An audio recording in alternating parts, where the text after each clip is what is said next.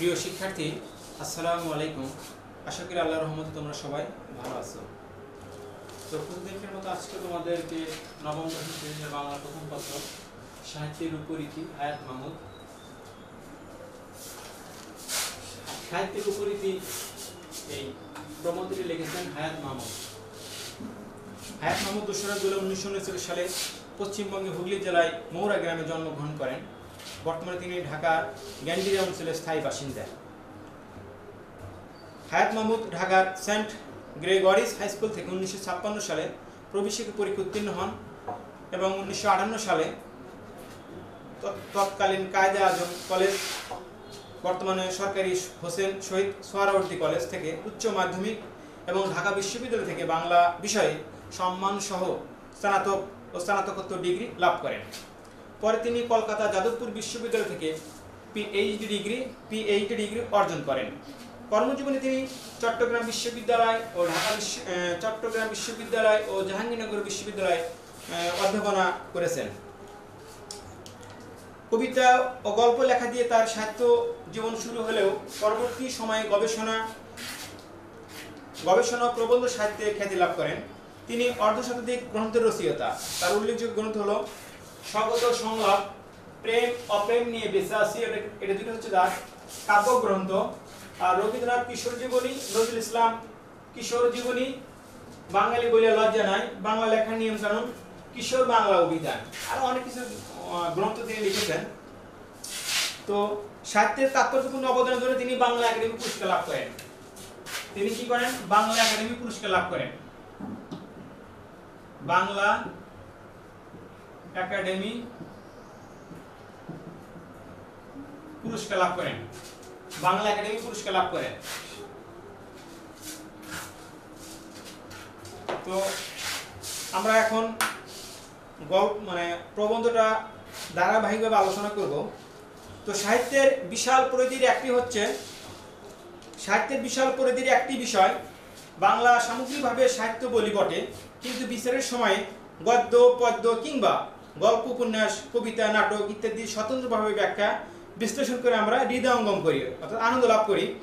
সার্বিকভাবে সাহিত্যের রূপ বলতে আমরা সাহিত্যের বিভিন্ন শাখা প্রশাখাকে বুঝে থাকি, যেমন কবিতা, মহাকাব্য, নাটক, কাব্যনাট্য, ছোট গল্প, উপন্যাস, রম্য রচনা ইত্যাদি।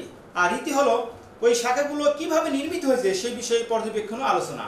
তাহলে সাহিত্যের শাখা বলতে আমরা বুঝি কবিতা, নাটক, তারপরে কবিতা, মহাকাব্য, নাটক, কাব্যনাট্য, ছোট গল্প, উপন্যাস, রম্য রচনা। রীতি হলো ওই শাখাগুলো কিভাবে নির্মিত হয়েছে সেই বিষয়ে পর্যবেক্ষণ ও আলোচনা। তাহলে যদি আমরা এখন প্রশ্ন করি লেখক পরিচিতির মধ্যে যে হায়াত মাহমুদ কোন বিশ্ববিদ্যালয় থেকে পিএইচডি ডিগ্রি অর্জন করেন, তাহলে আমরা কি বলবো যে যাদবপুর বিশ্ববিদ্যালয় থেকে তিনি কলকাতার যাদবপুর বিশ্ববিদ্যালয় থেকে তিনি পিএইচডি ডিগ্রি অর্জন করেন। কোন বিশ্ববিদ্যালয় থেকে? কলকাতার যাদবপুর বিশ্ববিদ্যালয় থেকে তিনি পিএইচডি ডিগ্রি অর্জন করেন। কর্মজীবনে তিনি কোথায় কোথায় চাকরি করতেন? যে চট্টগ্রাম বিশ্ববিদ্যালয় এবং জাহাঙ্গীরনগর বিশ্ববিদ্যালয়। তার দুটি কাব্যগ্রন্থ হচ্ছে স্বগত সংলাপ, প্রেম অপ্রেম নিয়ে বেঁচে আছি। তো আমরা এখন আজকে আলোচনা করব কবিতা। যে সাহিত্যের বিভিন্ন শাখার মধ্যে আমরা প্রথমে কি আলোচনা করব? আজকে কবিতা আলোচনা করব।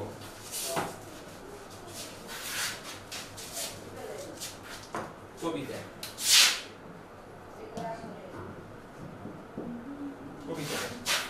তো কবিতাটা কাকে বলে? এই কবিতা কাকে বলবা? কবিতা কি? ছন্দবদ্ধ ভাষায় অর্থাৎ পদ্যে যা লিখিত হয় তাকে আমরা কবিতা বলি। কবিতা কাকে বলে?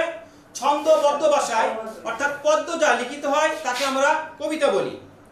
কবিতার প্রধান দুটি রূপভেদ হলো, একটা হচ্ছে মহাকাব্য আর একটা হচ্ছে গীতি কবিতা। কবিতার প্রধান দুটি রূপভেদ হলো, একটা হচ্ছে কি? একটা হচ্ছে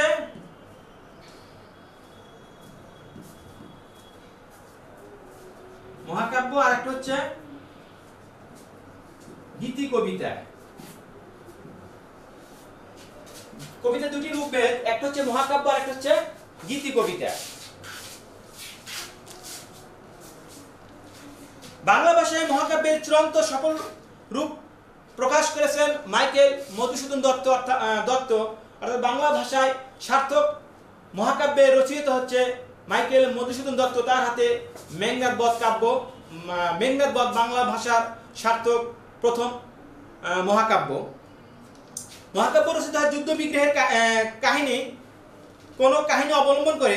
ভারতবর্ষে উপমহাদেশের সর্বপ্রাচীন দুটি কাহিনী, একটি হলো রামায়ণ আর অন্যটি হলো মহাভারত। তো ভারতবর্ষে উপমহাদেশের সর্বপ্রাচীন দুটি কাহিনীর একটি হলো রামায়ণ আর অন্যটি হলো মহাভারত। তো মহাকাব্যের নায়ক হবে মহাকাব্যের নায়ক হবে দেবতা, না হলে বীর ক্ষত্রিয়। এরা যে কোনো অন্যায়ের কাছে মাথা নত করবে না, সে যুদ্ধ করবে, সংগ্রাম করবে, হয় সে জীবিত থাকবে না হয় মারা যাবে। এর আকারটা কি হবে, মানে আকাশ থেকে পাতাল পর্যন্ত এর পরিধি থাকবে, বিভিন্ন স্বর্গে বিভক্ত হবে মহাকাব্যগুলা। মহাকাব্যের নায়ক হবে বীর, ওজস্বী, দৃঢ়দাত্ত সম্পন্ন, ক্ষমতা সম্পন্ন ব্যক্তিত্বের অধিকারী হবেন। তো মহাভারত সম্পর্কে বলা হয়ে থাকে যা নেই ভারতে তা নেই ভারতে। এর অর্থ মহাভারত গ্রন্থে যা নেই তা ভারতবর্ষেও নেই, অর্থাৎ ভারতবর্ষে ঘটেনি বা ঘটতে পারে না। মহাভারত আয়তনে বিশাল। মহাভারত কি হচ্ছে? আয়তনে বিশাল। রামায়ণ তার তুলনায় ক্ষুদ্র কাহিনী হলো পত্নী সীতাকে নিয়ে যুবরাজ রামচন্দ্রের বনবাস। তাদের অনুগামী হয় কনিষ্ঠ ভ্রাতা লক্ষ্মণ। বনবাসে থাকার সময় লঙ্কাদ্বীপের রাজা রাবণ তার বোন সুবর্ণরেখার সম্মান রক্ষার জন্য তাকে সীতাকে হরণ করে রথে চড়িয়ে আকাশপথে উড়িয়ে নিয়ে গিয়ে লঙ্কায় তার বাগান বাড়িতে বন্দী করে রাখে। এই সীতাকে উদ্ধারের জন্য রাম এবং রাবণের মধ্যে যে যুদ্ধ হয় সেটা হচ্ছে রামায়ণের কথা। অর্থাৎ এক কথা মহাকাব্য হলো অতিশয় দীর্ঘ কাহিনী কবিতা। মহাকাব্য কি হলো? অতিশয় দীর্ঘ কাহিনী কবিতা। মহাকাব্যের মূল লক্ষ্য গল্প বলা, তবে তাকে গদ্যে না লিখে পদ্য লিখতে হয়। মহাকাব্যের মূল লক্ষ্য গল্প বলা, তবে তাকে গদ্যে না লিখে পদ্যে লিখতে হয়। এর বাইরে আছে সংক্ষিপ্ত আকারের কবিতা, যা গীতি কবিতা হিসেবে পরিচিত। আরেকটা কি হচ্ছে সাহিত্য কবিতা, একটা পড়েছে গীতি কবিতা। এই গীতি কবিতা কি? গীতি কবিতা একান্ত আধুনিক কালের সৃষ্টি, যদি প্রাচীন ও মধ্যযুগের সাহিত্যিক মাধ্যম কবিতা। চর্যাপদ ও বৈষ্ণব কবিতায় গীতি কবিতার লক্ষণ থাকলে সেগুলো গীতি কবিতার পদবাচ্য নয়, কারণ কবির ব্যক্তিগত অনুভূতি, কল্পনা, সৌন্দর্য ও সঙ্গীতের পাখায় ভর করে একটি নিটল রসমূর্তি ধারণ করে সেই সঙ্গীতময় কাব্য মূর্তির নাম গীতি কবিতা। গীতি কবিতা কাকে বলে?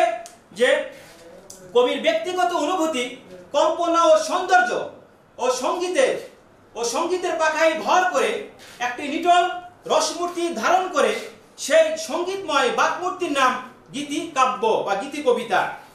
গীতি কবিতার কয়েকটি বৈশিষ্ট্য হচ্ছে, একটি হচ্ছে একটি ব্যক্তিগত বাসনা, আনন্দ, বেদনা গীতি কবিতার স্থান লাভ করে।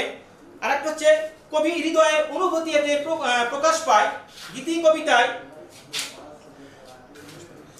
কবিতায় কবির ব্যক্তি পরিচয়টি বড় হয়ে ওঠে। গীতি কবিতা কি হয়? গীতি কবিতায় কবির ব্যক্তি হৃদয়টি বড় হয়ে ওঠে।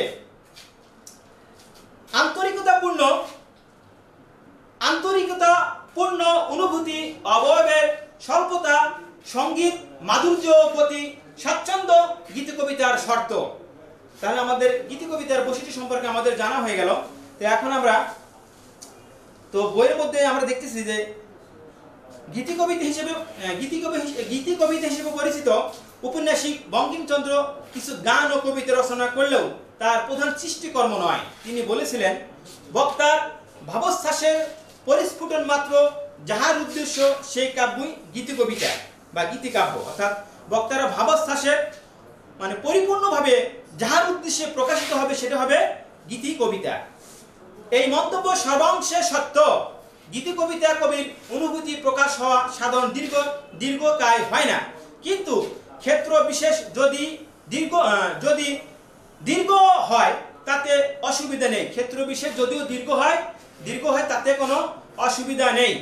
যদি কবির মনের পূর্ণ অভিব্যক্তি সেখানে প্রকাশিত হয়ে থাকে, বাংলা সাহিত্যের গীতি কবিতায় আদি নিদর্শন বৈষ্ণব কবিতা বলি। বাংলা সাহিত্যের গীতি কবিতার আদি নিদর্শন হচ্ছে বৈষ্ণব কবিতা বলি। যদি গীতি কবিতাকে শ্রেণী বিভাজনে অন্তর্গত করতে হয়, তাহলে এরকম শ্রেণী বিভাগ করা যুক্তিযুক্ত বলে মনে হয়। যেরকম ভক্তিমূলক, স্বদেশ প্রেমমূলক, তারপরে প্রকৃতি বিষয়ক, প্রেমমূলক, শোকগাথা বা শোক আশ্রয় করে লিখিত কবিতাও এ সমপর্যায়ে ভুক্ত। বাংলা কবিতায় বিশেষ দুটি ধারার জনক, একটা হচ্ছে কাজী নজরুল ইসলাম, আর একজন হচ্ছে পল্লী কবি জসিমউদ্দিন। প্রথমজন আমাদের সাহিত্যে বিদ্রোহী কবি হিসেবে পরিচিত, আর দ্বিতীয়জন হচ্ছেন পল্লী কবি হিসেবে স্থায়ীভাবে আসন লাভ করেছেন। নজরুলের কবিতায় আমরা যে উদ্দীপ্ত কণ্ঠস্বর ও দীপ্ত ভাবের দেখা মেলে, তা পূর্বে বাংলা কাব্যে ছিল না। জসিমউদ্দিনের নকশিকাতার মাঠ ও সজনবাদিয়ার ঘাট তার বিখ্যাত দুটি কাহিনী কাব্য। যে এই সজনবাদিয়ার ঘাট এবং নকশিকাতার মাঠ বিশ্বের বহু ভাষায় অনুদিত হয়েছে, এই নকশিকাতার মাঠ এবং সজনবাদিয়ার ঘাট। তো নকশিকাতার মাঠ ও সজনবাদিয়ার ঘাট জাতীয় কোনো কাব্য পূর্বে কেউ রচনা করেননি। এক্ষেত্রে তার অনুসারীও কেউ নেই। অর্থাৎ এই নকশিকাতার মাঠ এবং সজনবাদিয়ার ঘাট যে পল্লী কবি জসিমউদ্দিন লিখেছেন, এই দুটো কাহিনী কাব্যের মধ্যে পূর্বে কেউ লেখেননি এবং পরে কেউ লিখতে পারেনি বা লেখেননি।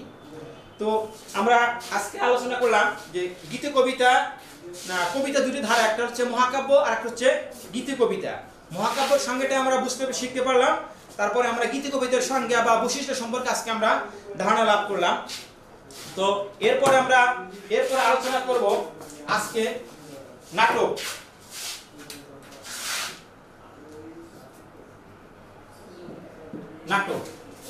বিশ্ব সাহিত্যের নাটক সর্বাপেক্ষা প্রাচীন।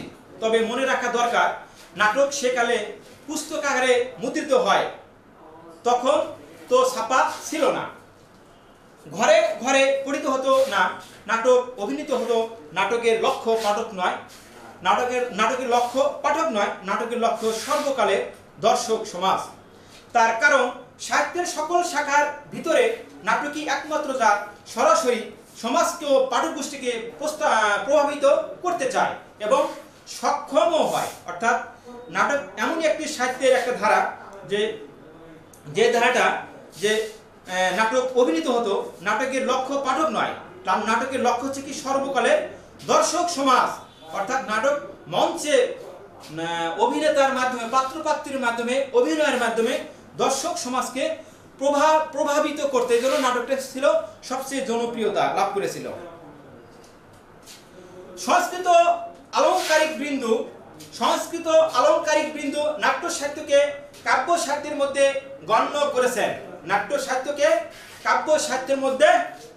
গণ্য করেছেন। প্রাচীনকালে সেরকমই প্রথা ছিল। যেমন শেক্সপিয়র ও তার সকল নাটক কবিতায় রচনা করেছেন।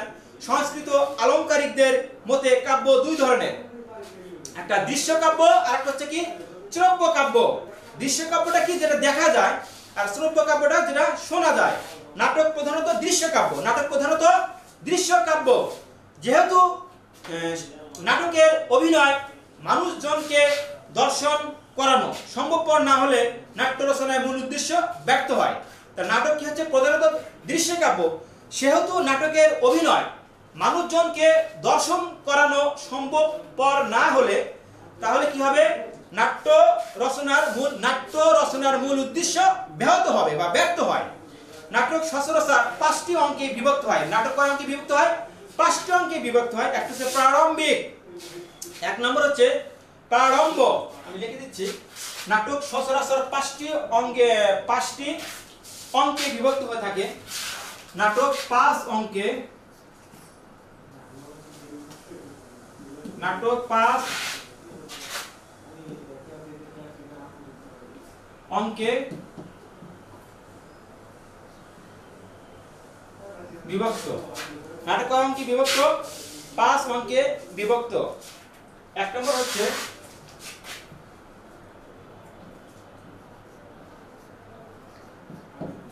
5 অঙ্কে বিভক্ত, একটা হচ্ছে প্রারম্ভ,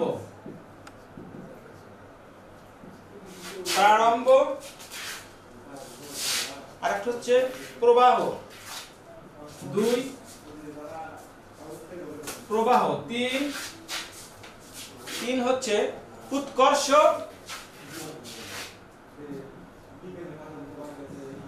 4 গ্রন্থি মোচন,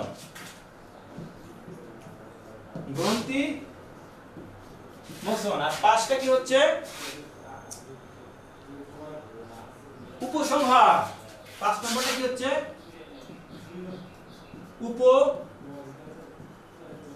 উপসংহার। তাহলে নাটক 5 অঙ্কে বিভক্ত, প্রারম্ভ, প্রবাহ, উৎকর্ষ, গ্রন্থি মোচন, উপসংহার। যদি আমাদের নোট ভিত্তিক আসে যে নাটক কয় অঙ্কে বিভক্ত, হলো 5 অঙ্কে। কাহিনীর বিষয়বস্তু ও পরিণতির দিক থেকে বিচার করলে নাটক প্রধানত ট্র্যাজেডি। ট্র্যাজেডিটা কাকে বলে? যে আত্মদ্বন্দ্বে পরাভূত মানব জীবনের করুণ কাহিনীকে ট্র্যাজেডি বলে। ট্র্যাজেডি কাকে বলে? যে আত্মদ্বন্দ্বে পরাভূত মানব জীবনের করুণ কাহিনীকে ট্র্যাজেডি বলে। তো প্রিয় শিক্ষার্থী, আজকে আমরা ক্লাস এখনই শেষ করছি। তো তোমরা আশা করি বাসায় ভালো করে পড়বে এবং পরবর্তী ক্লাসে আমরা ধারাবাহিকভাবে আলোচনা করব। আসসালামু আলাইকুম, তোমরা ভালো থাকো।